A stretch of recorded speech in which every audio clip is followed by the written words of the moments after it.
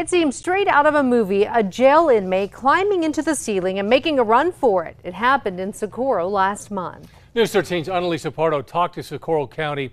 She has a look at how that inmate pulled off the escape and how deputies hauled him back in. Stop! Stop! Tense moments in Socorro in May as County Detention Center officer Isal de la Roca catches up with Grant Stewart. You better stop! Stop!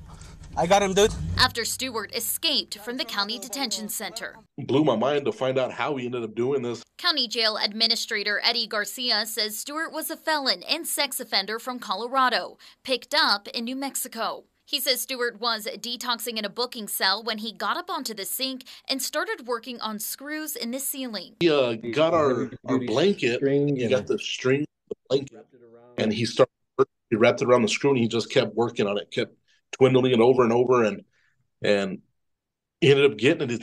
He ended up saying it took him about 4 to 6 hours to finally get one done, and then he just started working on it, and then he kind of bent that little metal piece down, and that's how he got through. County Manager Michael Hawks says he crawled through the ceiling. The space that he opened up, the vent, maybe 14 inches wide and maybe 20 inches this way, so it's amazing how he got through there. Before falling into Garcia's office and taking off, but not before ransacking the office through and ditching his uniform using a plastic bag to cover himself. Armed with only mace, detention officer De La Roca followed Stewart. I'm just amazed at the officer's fortitude to actually go after him. And right away, the classification is they're more than likely going to be dangerous because they're not going to go easy. He maced him, causing Stewart to run again before De La Roca caught up again. Stop! Eventually, local law enforcement showed up on scene and arrested Stewart, who refused medical treatment when initially booked, but claimed. That's all I wanted was to go to the hospital.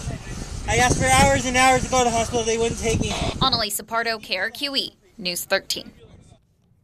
For that escape, Stewart was charged with escaping from jail and burglary.